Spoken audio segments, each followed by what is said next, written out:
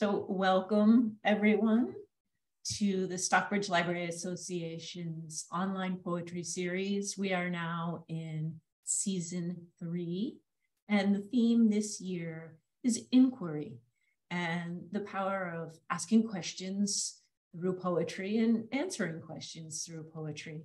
Today, we are very excited to have with us Andrea Deeken, and Andrea will be in conversation with John Gillespie. John was the president of the board of the Stockbridge Library Association for several years, but has moved out of the area to Maine, where he is joining us from today. Andrea is joining us from Portland, Oregon. So we're really coast to coast in today's session. A little bit about our poet before I turn the program over.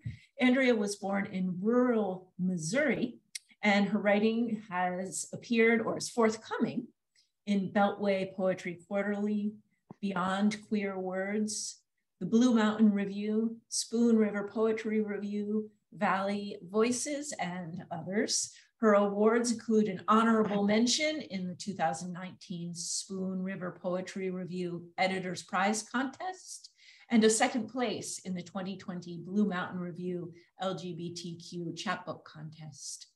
Her debut chapbook, Mother Kingdom, won the 2021 Slapering Hall Press Chapbook Contest and was published in 2022 by Slapering Hall Press, which is a small imprint of the Hudson Valley Writers Center. A former book editor, she has worked at the Multnomah County Library for 15 years, so sharing libraries here as well. So Andrea, thank you for joining us. So delighted to have you. I will turn the program over to you and to John. No, Wendy, thanks. Thanks for teeing it off and hosting. And Holly, thank you. We're live from Miami. So I think we've got West Coast, Southeast, Northeast. We need someone in New Mexico. I think that's our next option. No, great. No, Andrea, though, great to have you again to read for us. So let's just start off and tell me or share with Holly and our other people who'll see it later on, what does inquiry mean to you? How does that work? Thank you, John, and thank you, Wendy. I'm really excited to be back for season 3. Thanks for having me. I guess when I think of inquiry, I think of that moment of pausing. And this idea of kind of like open presence, which can be taken both in the way that I think I approach writing or try to, but also just to kind of in my daily life. I think that like many of us, I sort of have a constant chatter in my mind. And it's really easy to just miss the moment that you're in. And I think with writing, I try to approach my ideas with just this sort of like open curiosity, but that's also without judgment, ideally. And I think I learn a lot of this from my daughter because she's 9 years old. She's in 4th grade. Right now, she's just obsessed with animals, and not only like mammals, like, dogs and cats, but she loves insects. And so she's constantly turning over rocks, looking for bugs. Sometimes when it's bedtime and we should be getting ready for bed, I can't find her, and she'll be in the backyard with a flashlight looking for crickets. And there's this part of me, I have these two selves, right? That's the self that's like, it's bedtime, we have to go to bed. What are you doing? And this other self is like, wait a minute, like she's inviting me into her world. And there is a cricket there. I didn't notice there was a cricket there. So I think with writing, it's interesting because so many of these conversations, like they start with me in nature, right? And they often will lead to sort of further explorations, because I mean, every poem does start with an inquiry of some sort, like an investigation. But I think ideally, and I was talking about this with a friend of mine, the writer Darla Himeles, she was saying that you can start with a question in a poem, but ideally when that poem is finished, I mean, if a poem is ever finished, when the writer is happy with it, enough to let it go, it's not like it's a closed answer then. I mean, because ideally it's still sort of open to the artist's investigation into themselves, if that makes sense. So it's like never finished, right? Yeah, let's just play that out. So I think, no, I'm just trying to understand. So if you ask a question, even though, the poem may have a physical ending on the page, the answer of the question is still kind of in progress. It's still percolating. Mm-hmm. It doesn't end because the poem ends. It may still be going on. And you may even go back and read the poem again and think about something different when you read the poem. Yeah. And I mean, I think that's what's really great about art in general, because it almost just creates this ongoing conversation with the person writing it or creating it, and then the person who's experienced it. I mean, I feel like I have that all the time with other art forms, not just writing, but with music. And it's almost like I feel like for me, the best art forms are the ones that inspire me to create something in return. And sometimes that's also if I see myself in that creation, which as a queer person, growing up, I didn't always see that. So I think like now that I know who I am, have a better sense of that. Part of that is because I see that reflected in larger media and art, which is so important, I think, to just give representation to all sorts of voices, especially voices that have been either misrepresented or underrepresented. Yeah, and I think, the power, I think the power of this season inquiry is, you start out with, maybe you start with a question, but does that happen a bunch of the time, or do you or just like the question emerge, as you start writing out the poem, all of a sudden there's something that starts to arise. Yeah. I think it depends. I mean, I think right now my writing usually starts with a question. I mean, I'm really fascinated by origin stories. And I'm just trying to figure out human behavior, like figuring out human behavior in relationships, and also who I am, right? Who I am as a mother, as a daughter, as a queer person, like what, as a wife, what things have I been given by either like my family line or the larger culture that I grew up in, which was a patriarchal culture, which was a very religious, Catholic kind of oppressive culture in my mind, growing up in the Midwest in the 80s and 90s. I mean, a lot of it is like, I usually start with a question, and then that's sort of an entry point. But I feel like the best poems have to like marinate for a while, because I think I'm most interested in how the personal experience can just connect to sort of like the macro.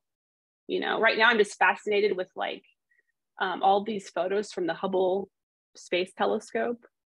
Like they are blowing my mind. Like I think about that, then I think about trees and how their roots communicate. I'm reading this book about how we have this idea that like if you cut down a tree, you can just plant one, but actually trees, they almost like really healthy forests. They sort of congregate in families.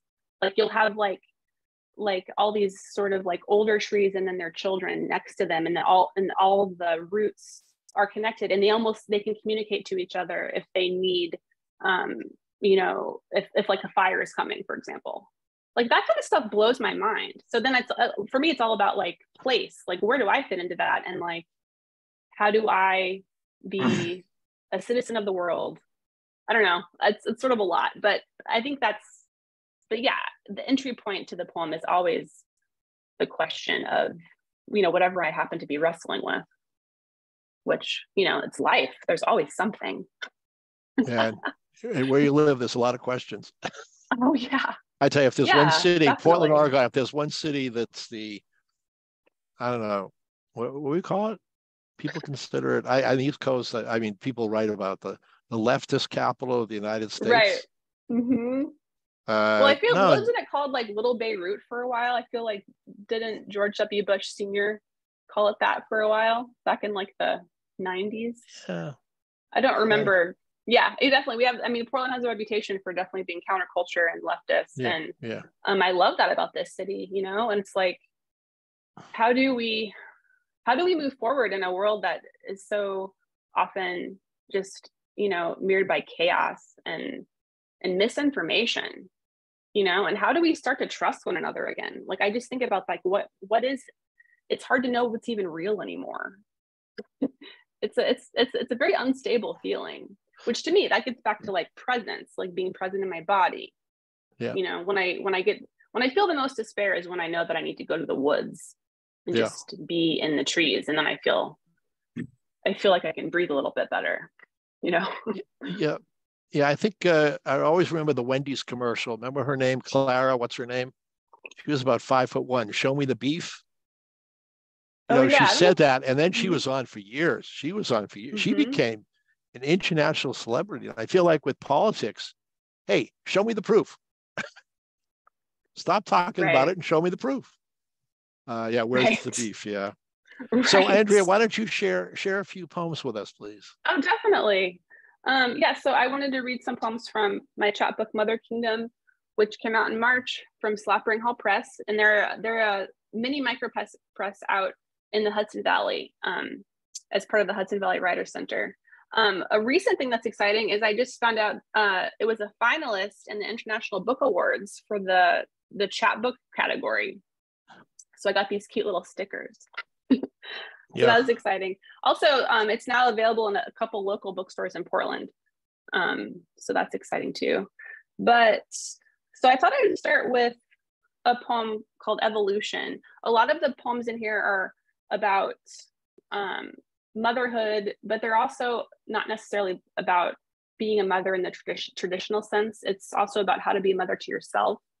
And they're also about like identity and queerness, but the place of the poems in many ways is the where I grew up in Missouri, out in the country. And so that almost takes on like a separate character of the chapbook. So this poem is called Evolution, and it starts where my father is searching for arrowheads in a field where near where I grew up out in the woods. So this one is Evolution. Was it when I followed my father to the fields, his back hunched, searching for arrowheads, my feet sinking in the newly turned earth? Or was it seeing my mother from the doorway, her back a waning crescent in the dark? Words came easily to me then, alone with paper, my mind a sweet shadow, time a blanket around my shoulders. But coming out my mouth, they choked and stumbled, my face the crushed color of cherries stuck to the bottom of a boot. When I told my father I was gay, he was chopping radishes, their red skins half moons on the cutting board, little gleams of white like a promise worth keeping. His careful hands slicing, their rough wintered edges that held so many things, dogs, babies, stones the color of starlight, my wild heart beating the knife's calm rhythm. What can I fix you to eat? My mother was not so easy. Her face pinched pale in the thick dark of her bedroom, thin covers a moat of righteous limbs, and I the only sinner. Even now, all these years later, my heart closes when I hear her voice. Today it's cold, but the crocuses are coming up, ochre pollen petals, small as thimbles. Soon the geese will head back north, their black wings cutting through soundless cloud.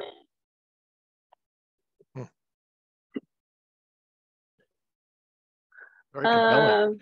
Thank you. My heart closes when I hear her voice. Wow. The next one I thought I would read is called Before Girls There Was God. And the setting of this one is Catholic school, high school. There was a retreat that a lot of girls would go on and senior year called Teens Encounter Christ. And this one is sort of about, you know, a reckoning of identity and sort of misplaced feelings, I should say. So this one's called Before Girls There Was God. When I was young, I'd ask my father to go to work with him. Sweaty Missouri summers, Mountain Dew and junior mints, cutting grass at the city cemetery. He put me on a riding mower at 10. I had it precisely mapped out. 3 passes for each row, my skinny legs stuck to the hot black seat, the blade lined up just so to get close enough to the graves without scraping the sides. At 17, I got religion. For 3 days, Catholic girls in sleeping bags held hands, our Bibles tucked lovingly between us. My mother's idea. A retreat will do you good. All the girls were going. I didn't think much of it, just another chore, until I saw her that first night. Darla, the counselor in college, a gold cross nestled in the hollow of her neck, kissed tan with summer. She smelled like coconut lotion and juicy fruit, the clove cigarettes she'd sneak at lunch. When she smiled at me, I felt saved. I came back from that weekend filled with the Holy Spirit, thinking of her taut calves, the tiny blonde hairs just above her knees, the way she said my name. On the mower, it was always 1 pass on the left side, the same thing on the right, my father coming behind me with the string trimmer to get the grass just right between the graves, all the edges I'd missed. He sliced through those blades of stinging July grass like they were silk. But it was the 3rd pass, the last pass, that was my favorite. I called it the middle. I'd floor the motor as fast as it could go, riding on top of those sun-setting souls, bound by the old law. I was still alive, flying, free. Very nice. Very nice. Thanks. The next one is called We Carry Stones with Seasons Inside Them. This one came about because my daughter at the time was obsessed with finding rocks to make these little stacks. We had read a book about kids who went on a hike and they had too many rocks to take back with them. And so they would leave a little stack sort of to, like, you know, say that they were there on the hike. And so we were trying to do that near this river near our house in Portland. It's the Columbia River, and it wasn't working out. But this, the other part of this poem that I was sort of, you know, investigating is that sometimes I'll have these moments as a parent where suddenly I'm just back in my own childhood. And it's just interesting how you can sort of leap time just by having a moment. But this time, instead of the child, I was the parent in that dynamic, which is something I never expected with being a parent. So this one's called We Carry Stones with Seasons Inside Them. Newly 6, my daughter fills her fists with rocks to stack from the bruised edge of the Columbia, just north of our house in the city. She squints and stomps like a displeased general.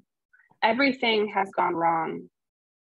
The wind and water stretch around us, a large lumbering animal rubbing its eyes. It will be fall in a few weeks. Mama, they are too small, she says, not flat enough for the fierce towers in her mind. Her legs blur as she charges ahead. Soon she is on to the next item of business, but I'm left searching. How much she starts that I take on as my own, what motherhood is, the push and pull of waves at the shore. I pocket those that call to me, mostly smooth ones giving me a kind of peace, probably the closest thing to prayer I've ever felt, river rock to skin. We walk to the top of the boat ramp, jagged concrete ridges reminding me of the time when I was 7 or 8 and played hide and seek with the summer people, a half mile from our house on the Osage. I don't remember if I was it when I fell, slicing my knee on those steep steps, blood caught in the grooves. I looked for a boat full of people, coolers and catfish, tackle hanging off the sides. Instead, there was only murky water, bloated bugs, and old beer cans, my blood. Someone's cousin carried me all the way, running toward our cabin at the end of the tree-lined gravel. Windows dark, the dogs barking. It's bad. You're gonna need stitches. My sweaty hands held his neck. Already shrinking into myself, I shrugged it off, a summer blossom closing at dusk. At the hospital, they gave me 6 stitches. The boy had been right. It was my body, and I was the last to know. I think I have one more if there's time for one more. It's one short. more, and then we always have a little Q&A, so I want Holly to ask us some questions or provide some comments. Yeah. This one is probably one of the most political poems I have in here. Well, there's a couple, but this one's called Poem for My Daughter on the Day They Announced the End of the World. And it's just that it's about hearing something on the radio while you're doing something like very innocuous, like making lunch. And it's so easy to ignore. But at the same time, if you really thought about it, you would maybe sink into despair or, I don't know, try to like change something. Anyway, this one's called Poem for My Daughter on the Day They Announced the End of the World. The radio said there had been a mistake. The oceans, in fact, are 60% warmer than we thought.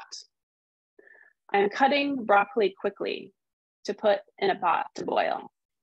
Quickly, because I have to leave to pick you up from school, to take you to the dentist, where they will examine your tiny teeth, smooth white chiclets, small as my pinky nail, and later there won't be time. There is never enough time.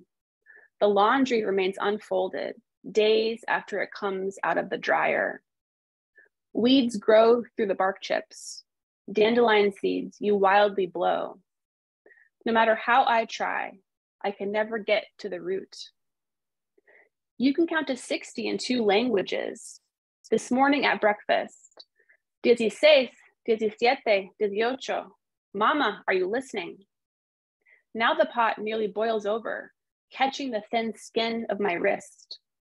Bloom of pain petal, sink pollen, the crust of the oatmeal bowl.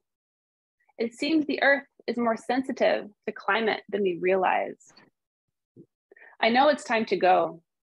5 minutes till the last bell. You'll be left too long, and I can't bear the thought of you waiting.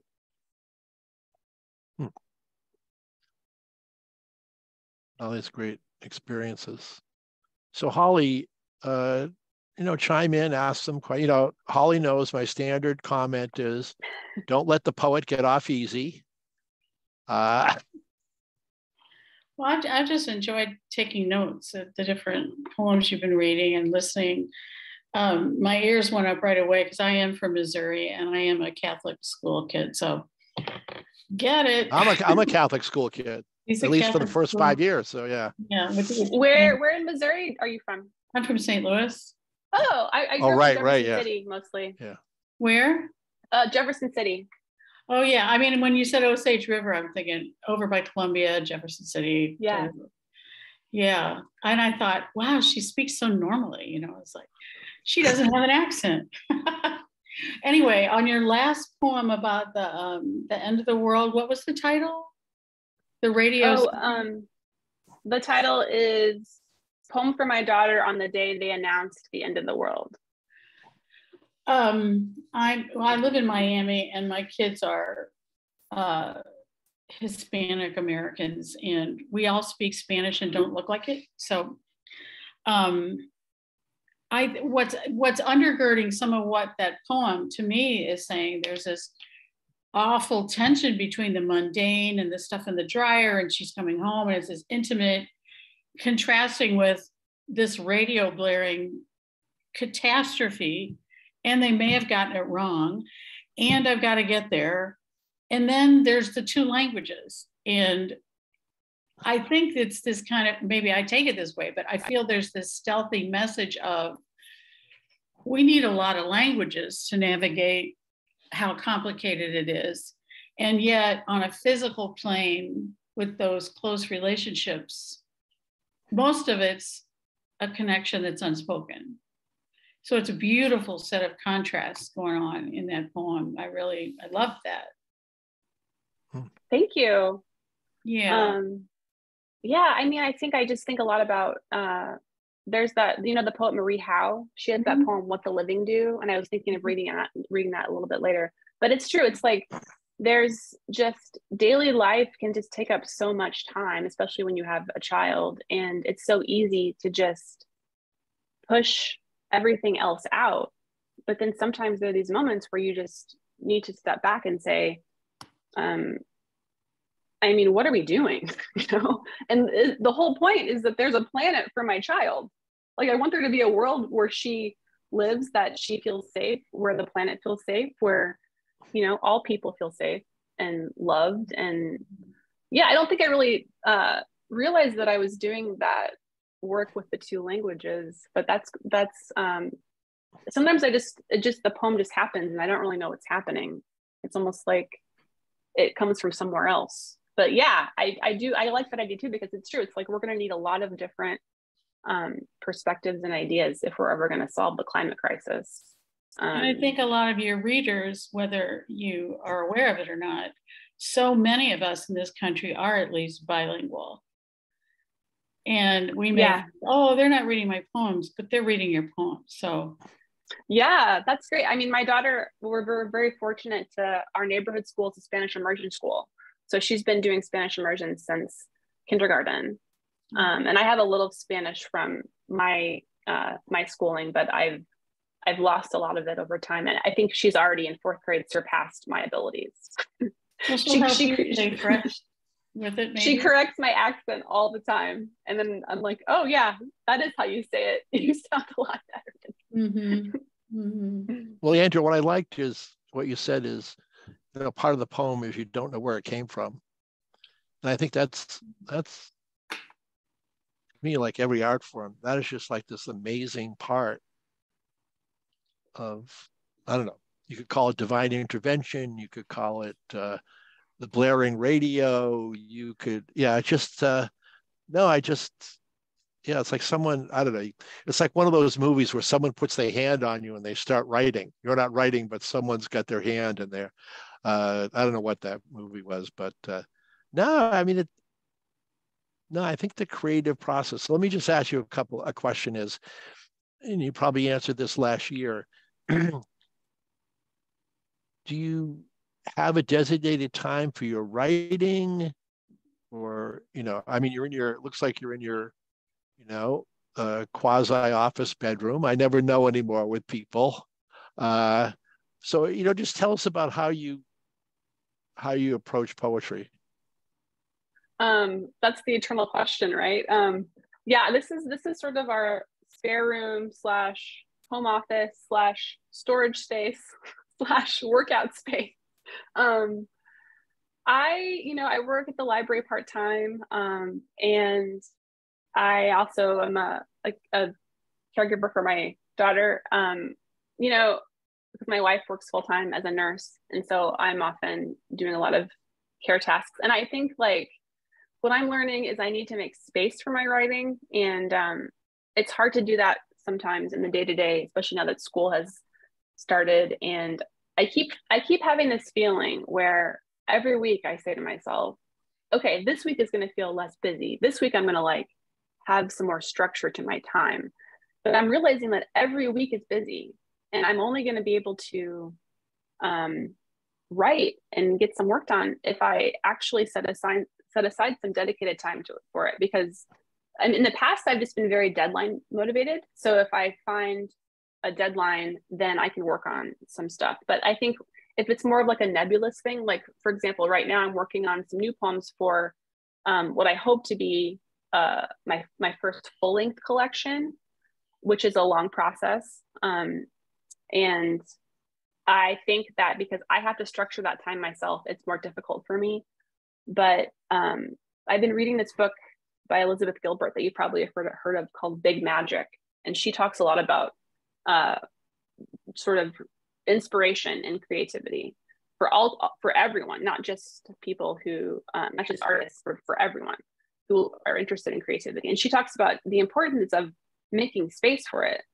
And she also talks about how, I mean, her opinion is that it is some sort of outside force that if you're not open and ready to that idea, it will go to the next person, right? She has a whole story about how she was going to write a book about a very specific plot point, and then she didn't write it because her life got in the way. And then Anne Patchett wrote the exact same book, and they only realized it because they became friends. And it was like very specific plot points, you know?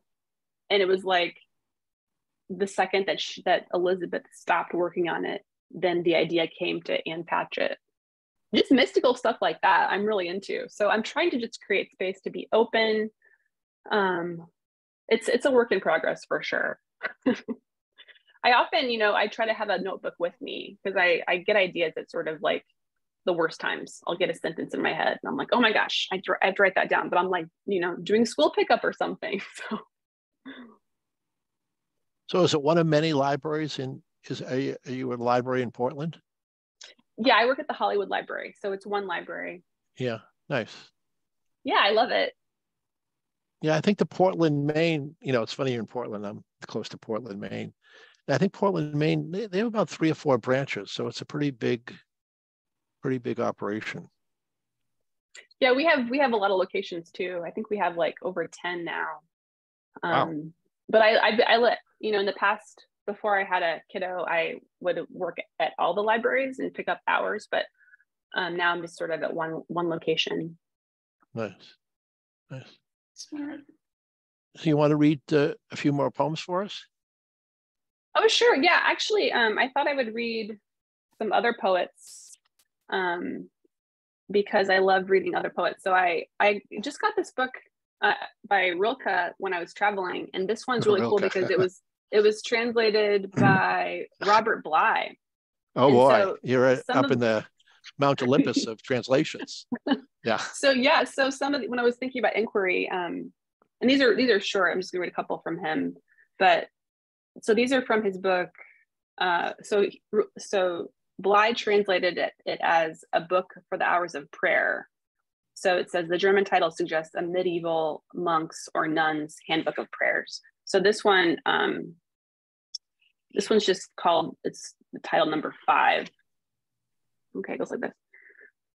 You darkness that I come from, I love you more than all the fires that fence in the world. For the fire makes a circle of light for everyone, and then no one outside learns of you. But the darkness pulls in everything, shapes and fires, animals and myself. How easily it gathers them, powers and people. And it is possible a great energy is moving near me. I have faith in nights. I love that one. It gives me chills. I just love that idea of like loving the darkness, which is such a hard thing to do, Yeah, David White did an interpretation on one of his CDs or something about the energy means something different for us. It doesn't. It means, I don't know what it means. I'd have to go back and listen to some stuff. But he had a little Rilke dive bomb on some stuff, and he went the darkness.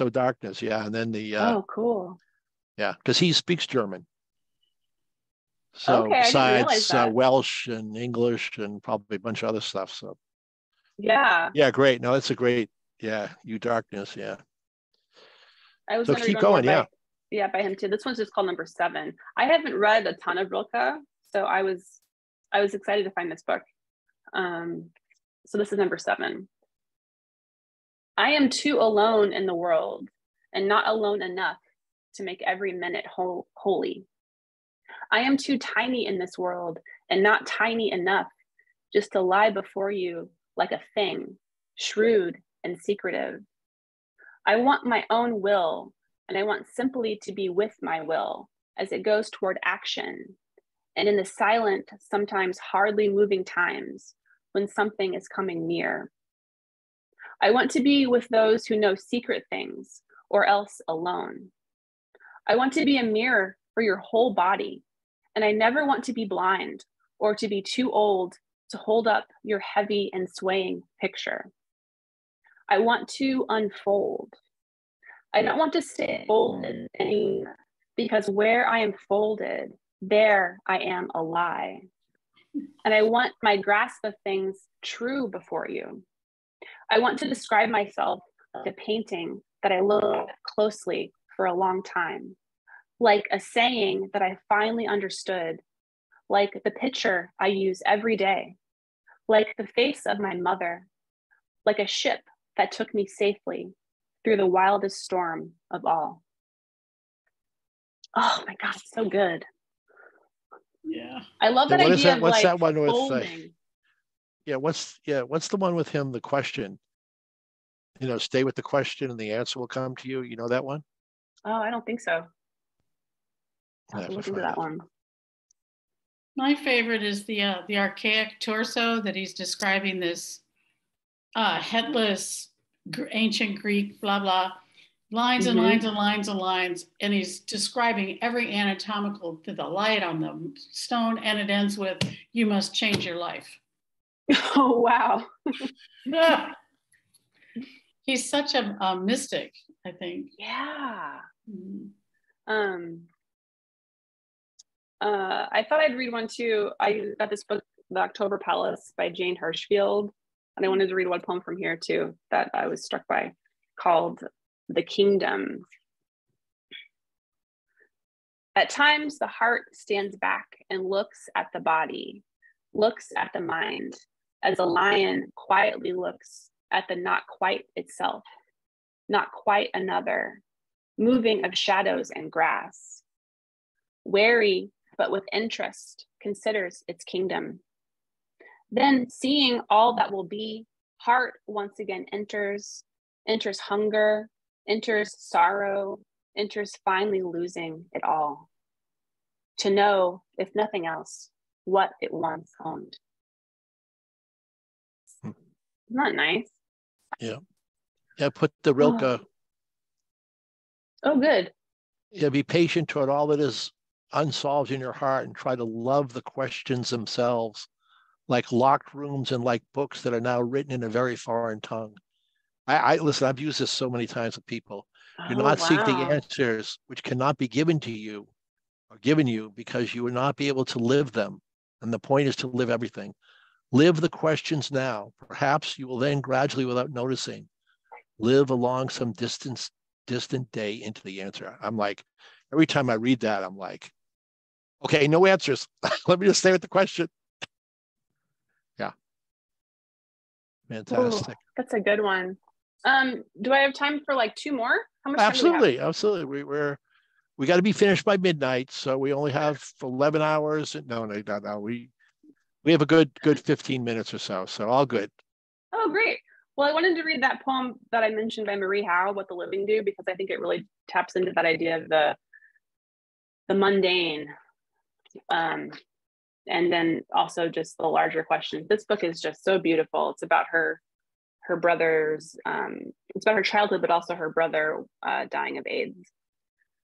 So this is the last poem in the book. What the Living Do. Johnny, the kitchen sink has been clogged for days. Some utensil probably fell down there, and the Drano won't work. but smells dangerous, and the crusty dishes have piled up. Waiting for the plumber, I still haven't called. This is the everyday we spoke of. It's winter again. The sky's a deep, headstrong blue, and the sunlight pours through the open living room windows because the heat's on too high in here, and I can't turn it off. For weeks now, driving or dropping a bag of groceries in the street, the bag breaking, I've been thinking, this is what the living do. And yesterday, hurrying along those wobbly bricks in the Cambridge sidewalk, spilling my coffee down my wrist and sleeve, I thought it again and again later when buying a hairbrush. This is it. Parking, slamming the car door shut in the cold. What you called that yearning. What you finally gave up. We want the spring to come and the winter to pass. We want whoever to call or not call, a letter, a kiss. We want more and more and then more of it.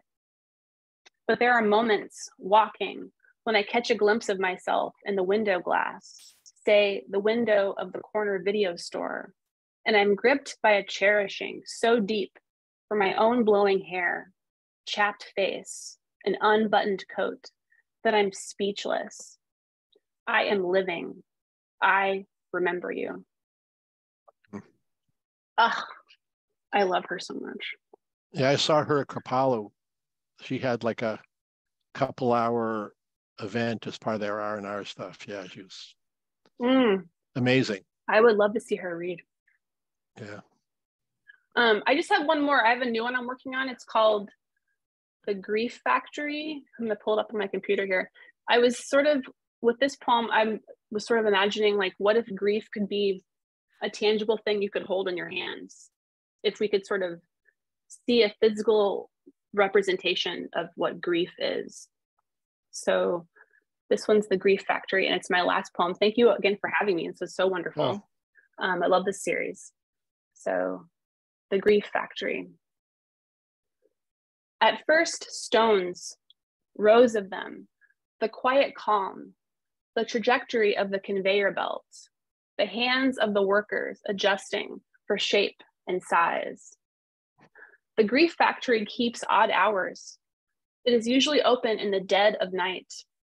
Stone after stone pass down the moving belt, a living record of the grief the world has made. Backs bent to the never-ending task of assembly, to what has been lost. An absence of touch, the sound of your mother's voice, and how their hands could be my own. In the Grief Factory, they are churning out sadness in the shape of small stones. They number in the hundreds, pile up at the workers' feet. Their job is to stack them until the rocks become a wall, too high to climb, until they begin to run out of room. So unaccustomed is the world to love. One day, I filled in at the factory, and after 8 hours on the floor, I looked down in shock. Instead of river rocks, smooth and heavy at the throat, ripe for stacking, suddenly there were flowers, purple petals, stamens long and yellow, falling in soft piles at my feet. Each and every rock my heart had once held for you now turned to flowers in my hands. And that's when I knew you were really gone, forever lost to me in all the ways you've chosen to use your love as a weapon, a garden growing in the feet of my letting go. Thank you. I think you topped off our latte on that one. Yeah. Yeah. Woo. Holly, any final comments or questions?